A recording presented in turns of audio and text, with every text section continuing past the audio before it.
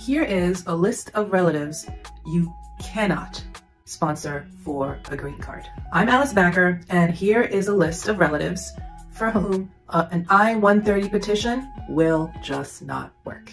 1, your spouse, while that spouse was involved in any immigration court proceedings, such as deportation hearings. 2, a spouse, if you obtained your green card status by marriage to U.S. green card holder or citizen. There is an exception to that, however, and that is if you are now naturalized yourself or if you have had a green card for over 5 years. 3, a spouse. If you and your spouse were not physically present during your marriage ceremony. 4, grandparents, grandchildren, nephews, nieces, aunts, uncles, parents-in-law.